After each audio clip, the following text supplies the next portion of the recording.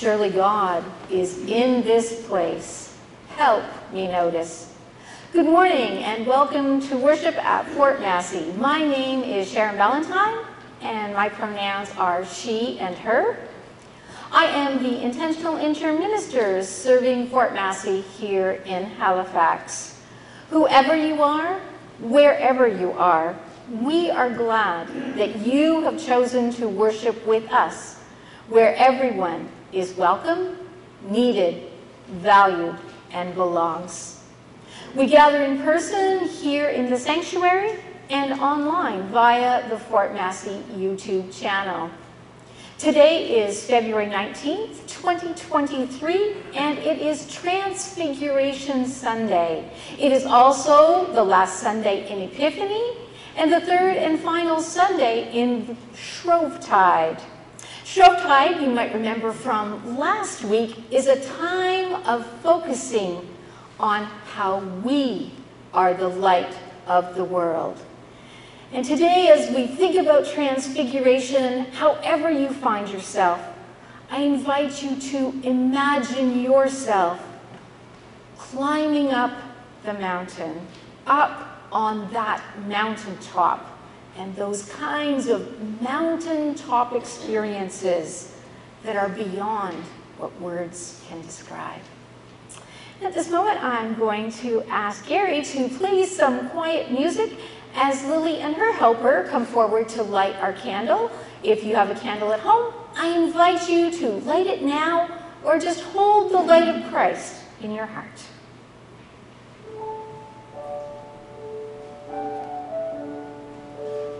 Come, says the Lord, come up to the holy mountain. A voice said, "This is my son, the beloved. With him I am well pleased. Listen to him."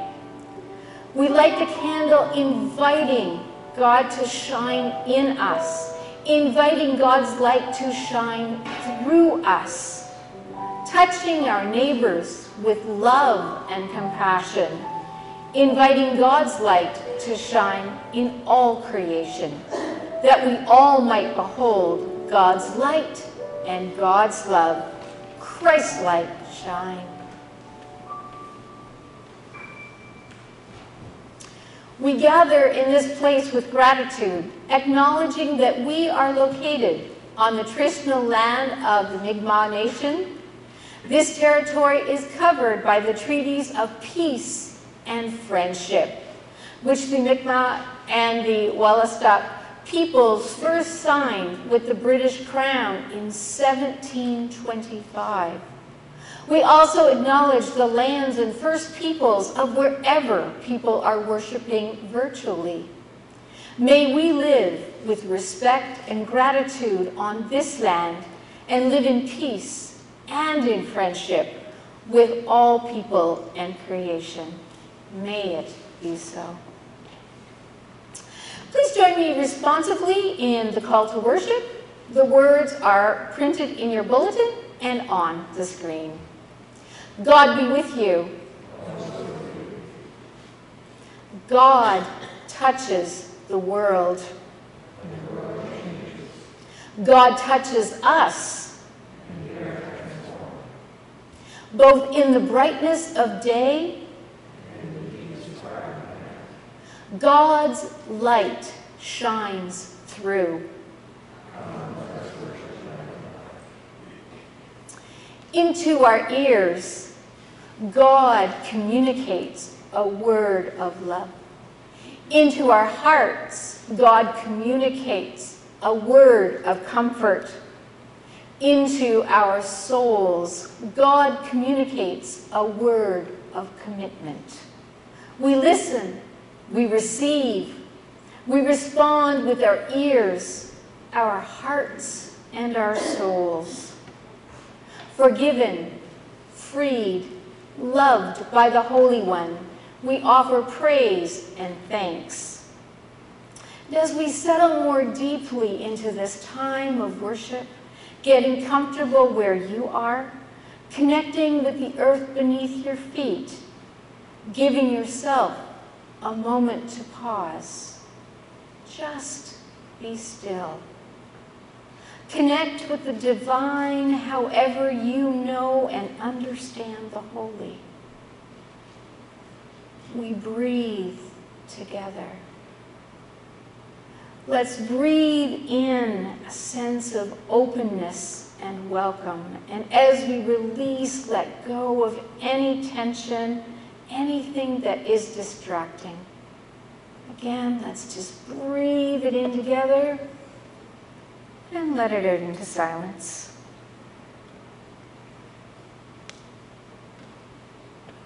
Eternal God of time and space, we gather in worship, hoping to catch a glimpse of the transfigured Jesus that the disciples witnessed long ago on the mountaintop, an experience that changed them forever.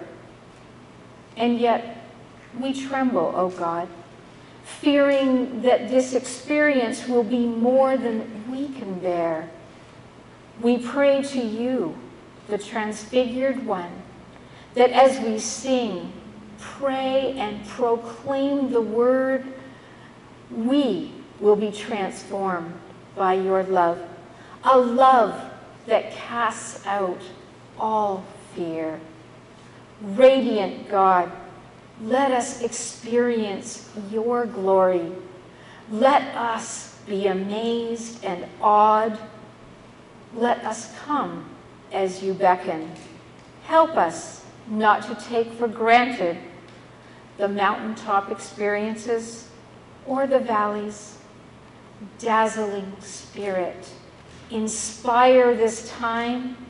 Visit each of us with your amazing grace, your mindfulness, your peace.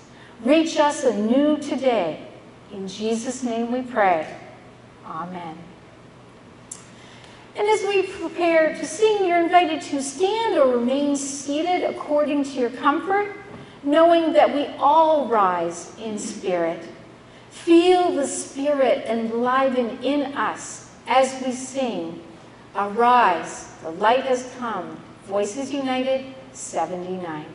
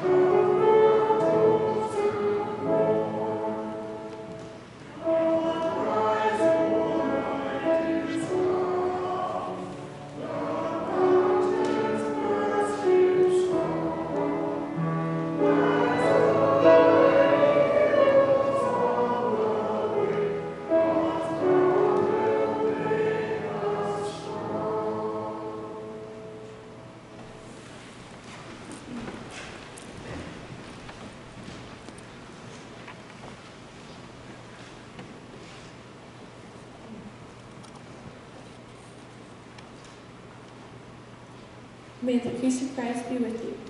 And also with you. I invite everyone to share a sign of peace with those around.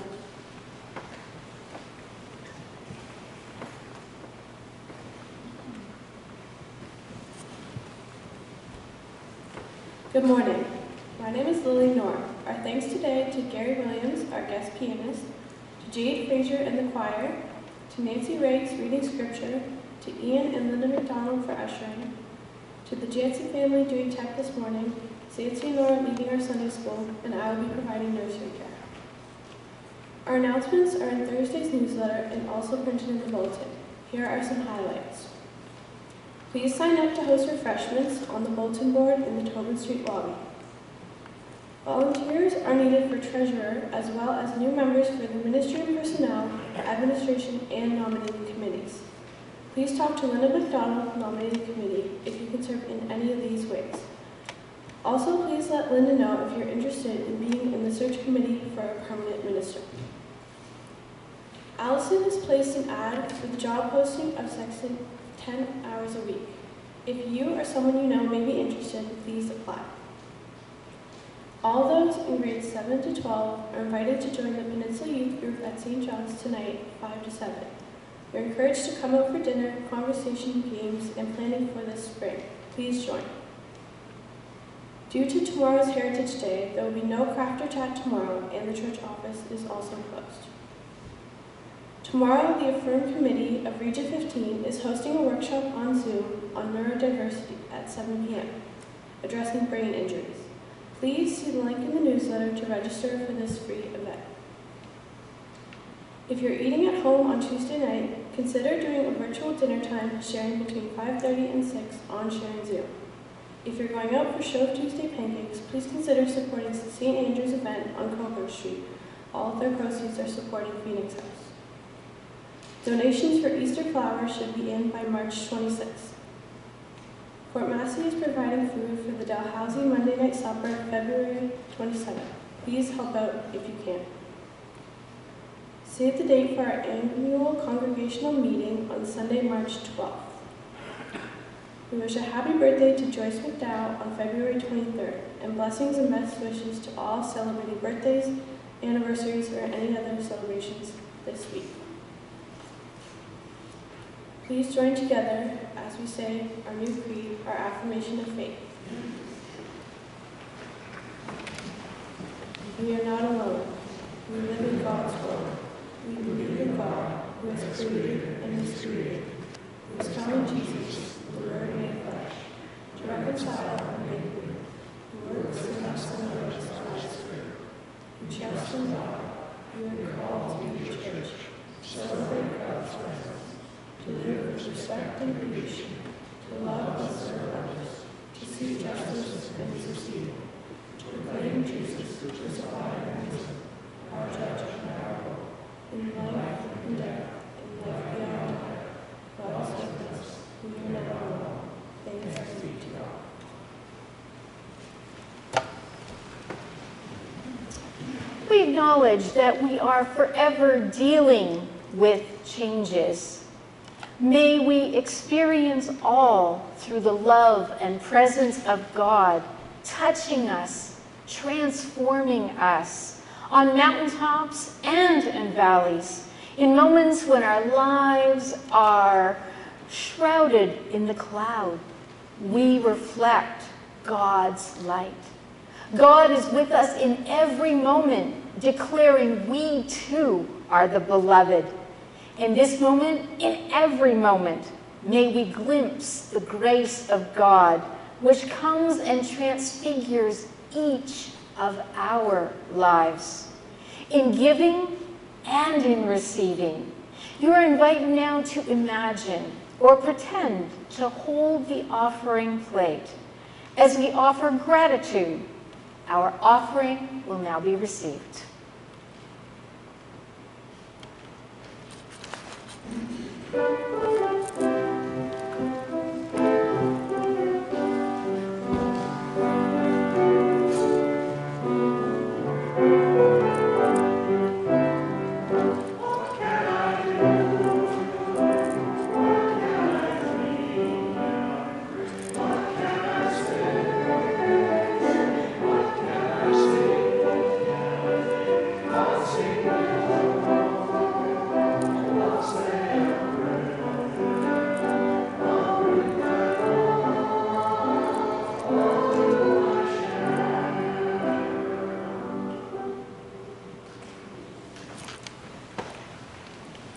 Let us pray.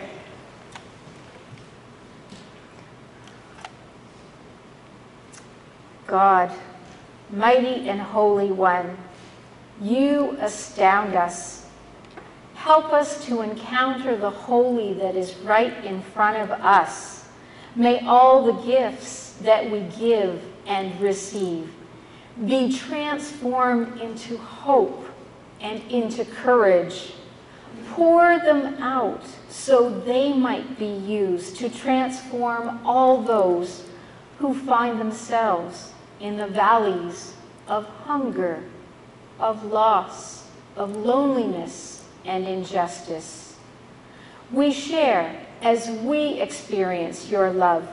Bless us, our gifts. Use them and us to shine your light and love here and throughout our world, for we ask all in Jesus' mighty name. Amen. Our time for the young and the young at heart. Have you ever climbed up a hill, or maybe even a mountain? Think about what was an easy part. What was hard? Did you stop and have a rest? Did you make it all the way up? Did you find yourself maybe breathing really fast? Were you running ahead and encouraging others to come along? Were you kind of at the end? Were you just looking around as you went up that hill or mountain? And when you got to the top, what did you see? In the stories of the Bible, a mountaintop is a special place. Important events take place at the tops of mountains. Encounters with God take place at the tops of mountains. So whenever you hear a mountain mentioned in a Bible story, you can go, aha, something special is about to happen. In today's Bible story, Jesus goes to a mountaintop with Peter, James, and John. Right in front of his friends, James, Peter, and John, the way that Jesus looked was changed. We call it transfigured. In Greek, it's called metamorphosis. Jesus was looking really unusual. Everything about him, his clothes were dazzling white. He was shining so brightly. Even his face was shining. Can you imagine that? I have a friend who did a thing with green screens and cameras and showed how it could be really bright and shiny. What was more even interesting than all the shining, perhaps, was that Jesus was talking with two prophets, with Moses and Elijah, and they'd both been dead for a really long time. You probably remember Bible stories about Moses and Elijah. It was so bright and so surprising. Peter started to talk. He wanted to build special dwellings, markers, sometimes called tents or shrines, to honor Jesus and Moses and Elijah, to celebrate what was going on. But while he was talking, suddenly a cloud came over the space, and the voice of God spoke, telling them all that Jesus was God's own beloved Son, and that they should listen to Jesus. When the disciples looked again, Moses and Elijah were gone, and Jesus was no longer all shiny. They all bowed down. They were afraid. It had been such an amazing experience, but how would you begin to understand it? And Jesus came and touched them and told them not to be afraid. And then going down the mountain, Jesus said not to tell anyone about what they'd seen until in the future. He was talking about Easter, when Jesus died, and then Jesus' resurrection, returning to life. I know it's not the same, but I bet you can think of times when you've been so excited to do something, to go somewhere. Perhaps it was like your birthday party, and you're feeling all happy, and it's hard when it's all over. I think that Peter, James, and John will remember that mountaintop all of their lives. And we will too, because we hear about it in the story, but we're also invited to imagine that we are wrapped in that cloud, a cloud of love that hugs us, that holds us, and reminds us how much we are loved each and every day. We are still learning from that story in our lives each day. Draw me a picture this week of a special memory of something exciting you've done where you felt really good inside. Or write me a story about a memory that's special to you. Let's pray together doing a repeating prayer. Remember, I'll say the words first and you say them after me. Dear God, thank you for special memories and fun things in our lives. Thank you for hard work and learning new things. Thank you for Jesus and all that he teaches us. Amen. And now we pray together the words that Jesus said with his friends as we say together the Lord's Prayer. Our Father, who art in heaven, hallowed be thy name.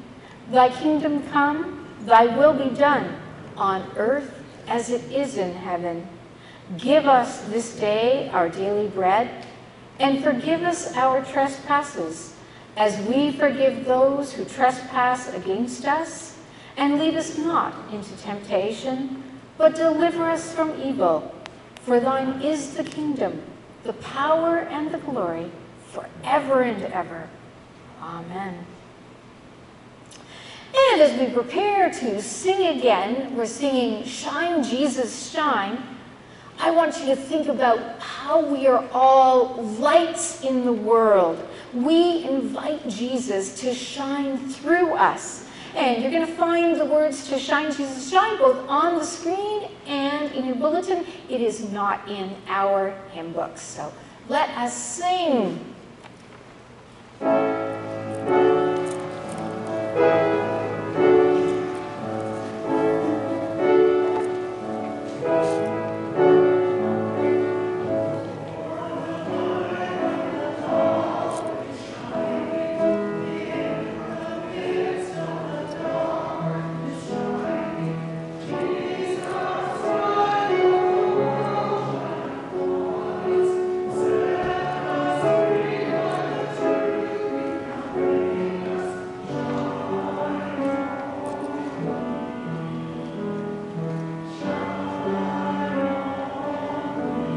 Fill the space.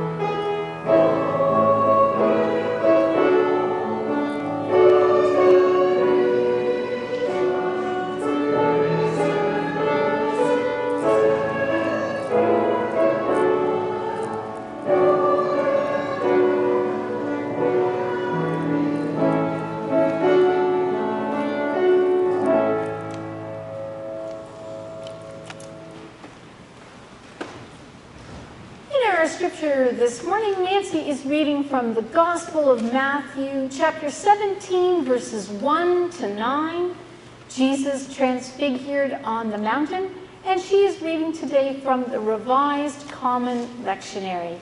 You've heard me tell the story to the children. I invite you to just close your eyes, go with Peter, James, John, and Jesus, and enter into the experience for yourself. 6 days later, Jesus took with him Peter and James and his brother John and led them up a high mountain by themselves. And he was transfigured before them, and his face shone like the sun, and his clothes became dazzling white. Suddenly there appeared to them Moses and Elijah, talking with him.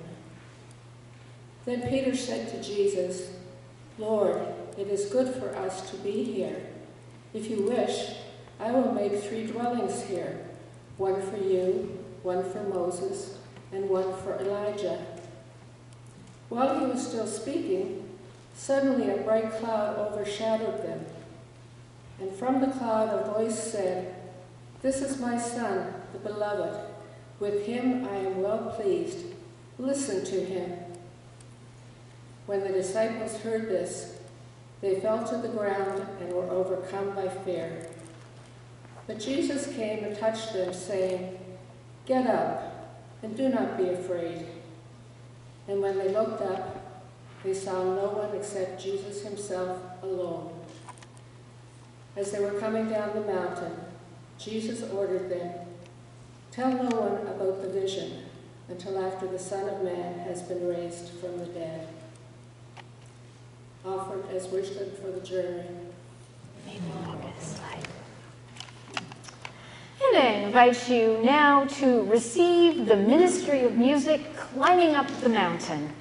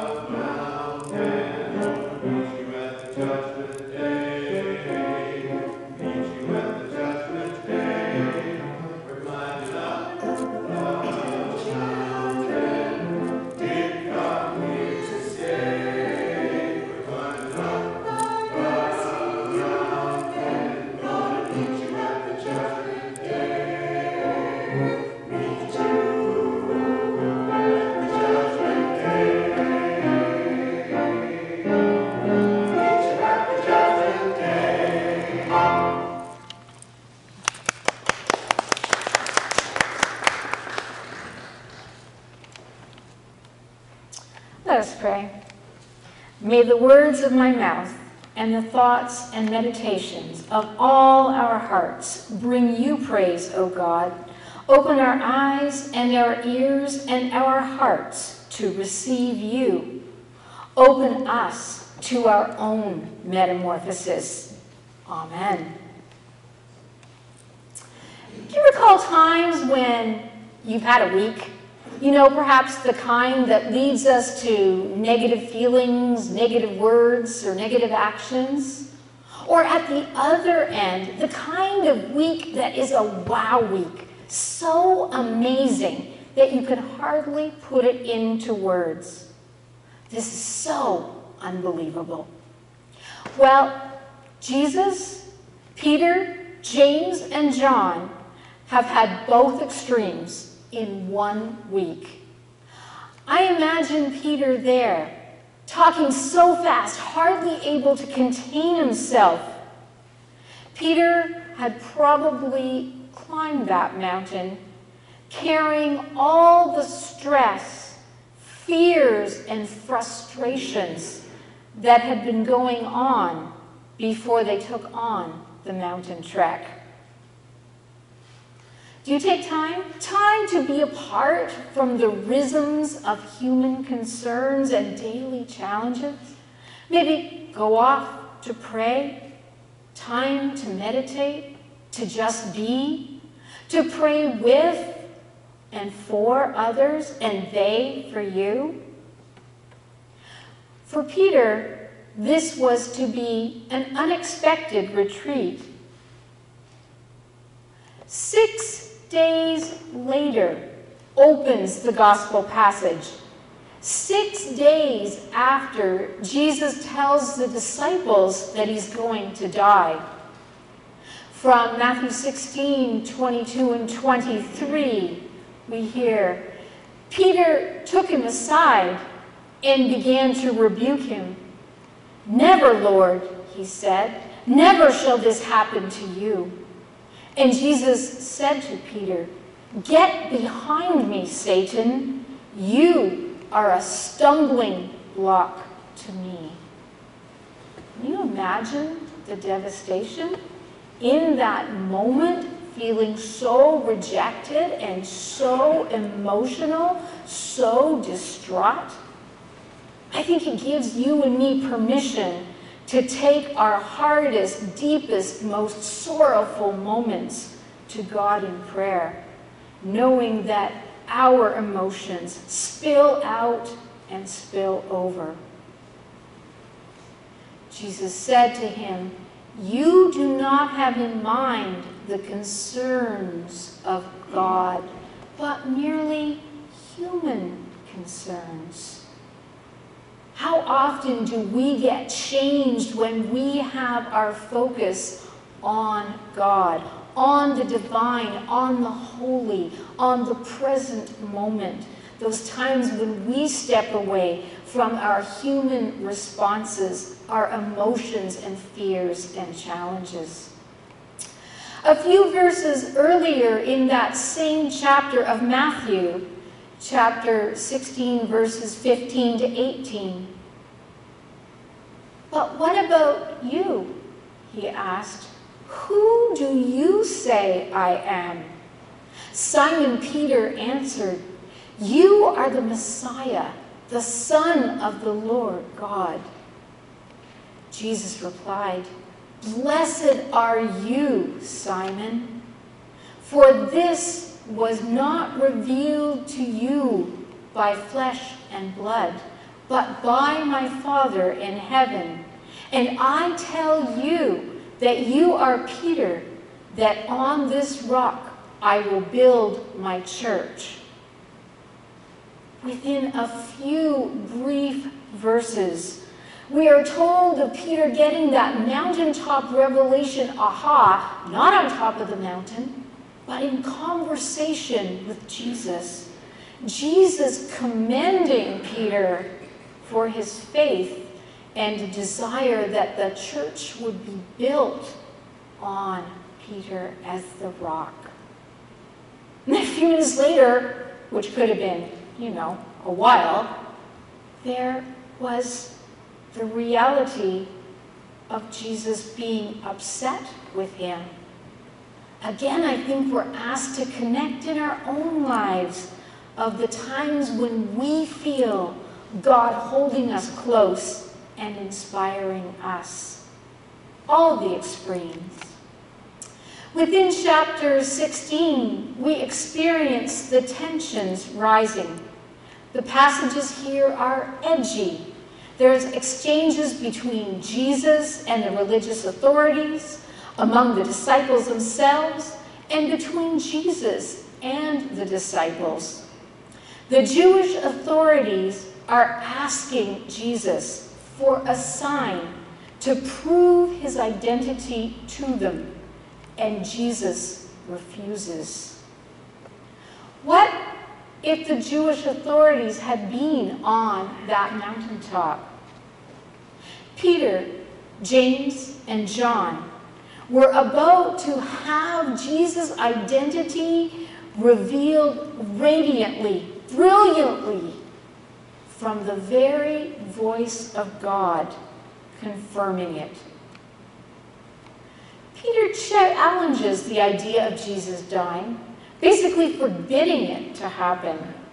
And Jesus rebukes him with the words of Matthew 16:23, "Get behind me, Satan." Talk about an argumentative confrontation. 6 days later, Jesus walks with them to his mountaintop experience, modeling forgiveness, new hope. He did not tell Peter to stay home. He did not turn away from Peter. Even though there had been that difficult exchange, Jesus continues to model love and forgiveness. So for all those words and all those actions in our lives where we lament and regret, think that we can't be forgiven, we can come back to this story again, being renewed. Peter was completely caught up in what he was experiencing on that mountaintop. Recall when you have spoken in breathless excitement. You've been with someone and you were so animated, or they were so animated, that your heart was full. And can you think of those experiences where you've had to contain your joy, or perhaps conceal your pain, until a certain time or situation happened?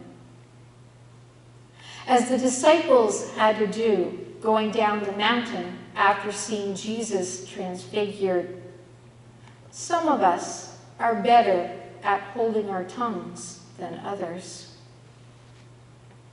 There was this amazing brightness and glow of Jesus, these long dead figures, Moses and Elijah. Peter's carrying on about building these dwellings, and he's interrupted by the voice of God from the cloud. That voice said, "Hear it for yourself. You are the beloved."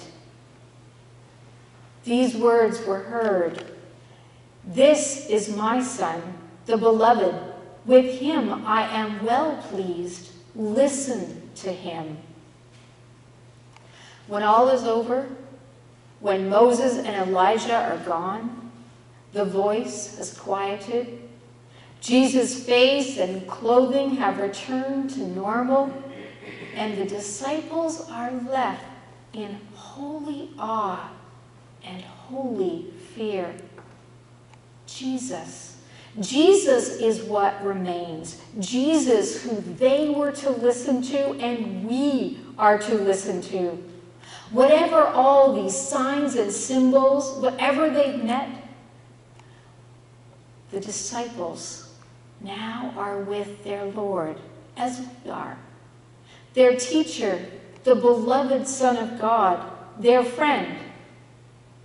In the middle of all that talking, all of life stuff for us, God appears. God is there with us. We never get left home or left out, no matter how angry or upset, confrontational, no matter how wound up or excited, no matter how exhausted or confused. God is with us. That cloud of presence holds us always. If we pay attention, God will interrupt us to help us experience God's love more fully. Symbolically, perhaps you've had experiences of your own revelation, the manifesting of God, where it was like a cloud that descended, wrapped you up, and released you. And you knew in that revelatory moment exactly what you were called to do. You knew you were okay. You knew you had paused. You had stilled. You had connected with the divine. You felt peace. You might even be feeling it right now. Most of us have had mountaintop experiences and can testify to their importance in our lives. But all of us have also had to return to the valley.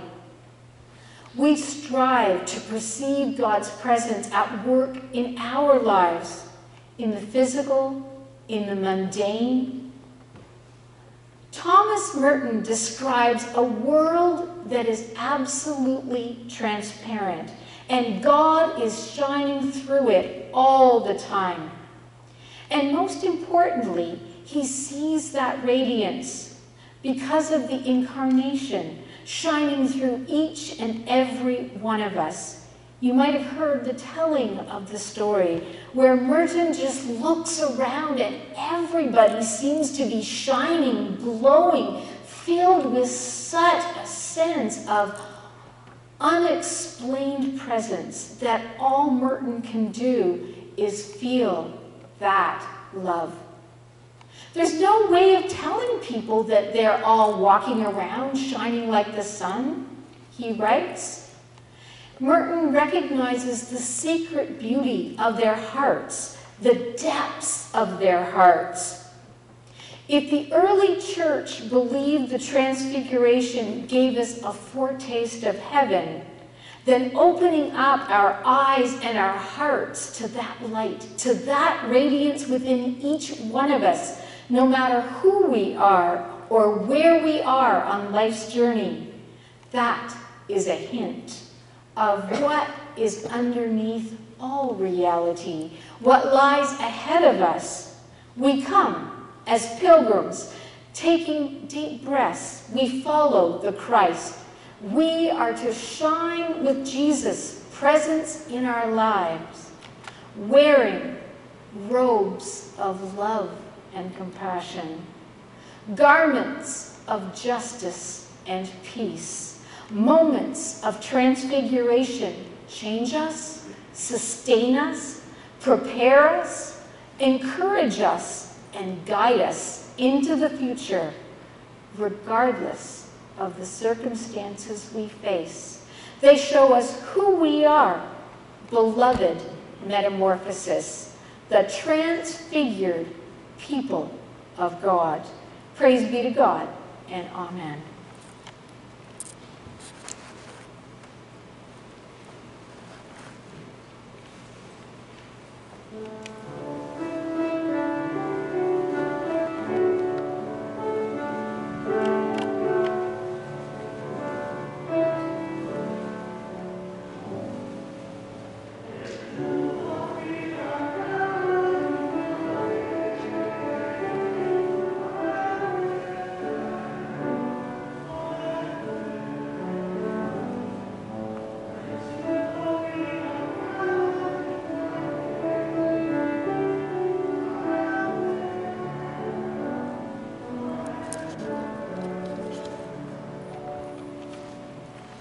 Let us pray. Creator God, you touch the world. The world is changing.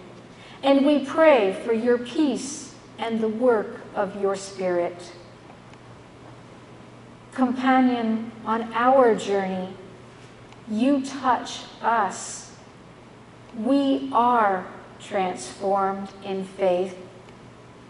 Continue to help us to be the light of the world, on mountain, in valley, everywhere.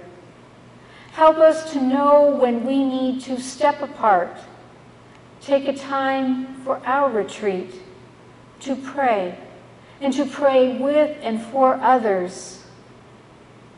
Illumine us with your presence as we continue to lift up all of the challenges, the tragedies, violence and abuses here and throughout our world, and of the joys and awesome wonders, everything in our day-to-day. We are yours. We march, we run, we trip, we fall, we crawl, we cry, we take tentative steps, but in all, you are with us. Help us shine our light of faith in all places as we are continually lifted up, ourselves forgiven, transformed, and changed through our faith. We come sharing our doubts, our fears, our joys and concerns. Receive them from our hearts.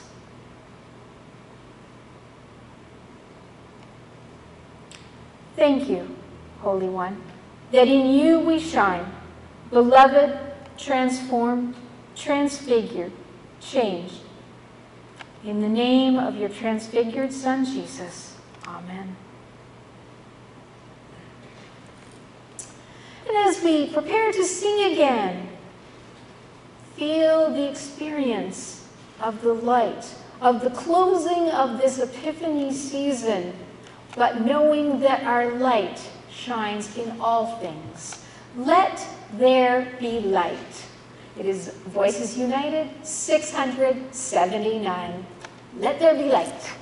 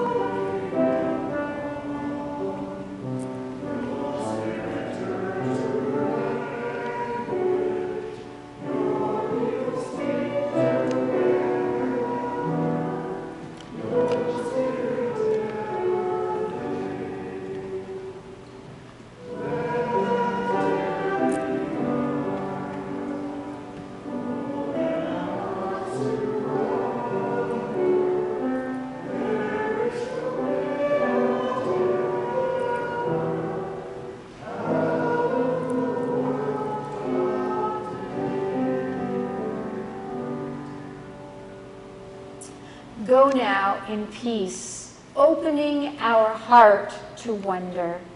Beloved community, may God, who is light and the maker of light, shine light in and through you and me. May Jesus, who was born in an angelic light to manifest light, shine light in and through you and me. May the Spirit, who disperses the light through the earth and the cosmos, enlightening all of God's people, guide you and guide me to be the light wherever we go, knowing that you and everyone you meet are of the light. And together we can dazzle the world, the brightness of justice and joy. God bless you, and amen.